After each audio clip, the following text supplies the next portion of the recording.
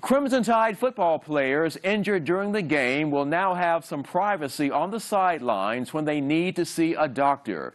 WVUA 23's Jack Royer got an inside look at their new medical tent today and joins us now with a sneak peek. Jack. Philip, it's almost like a doctor's visit. Just add 100,000 screaming fans, more watching on television. That's what football players deal with in addition to an injury on the field. But not anymore, thanks to some smart UA engineers.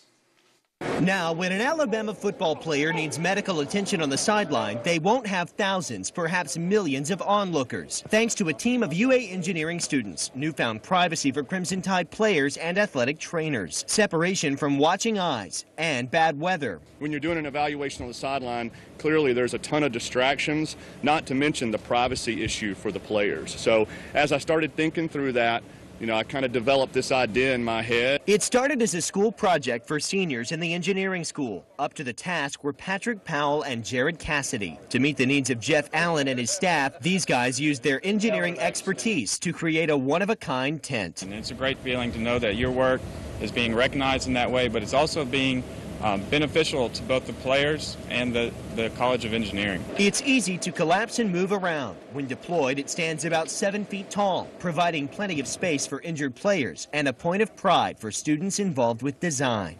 Unfortunately, a player was injured and had to go in, and when I saw the tent go up, I was the only one standing in our section of the crowd screaming, yeah, but I was extremely proud. The Crimson Tide's new sideline tent, drawing attention away from injured players onto a unique engineering feat. Now, there is a patent pending on this project, which is the first of its kind in college football. But now it travels with the team, quickly becoming an essential medical tool for the Crimson Tide. Reporting live, Jack Royer, WVUA 23 News.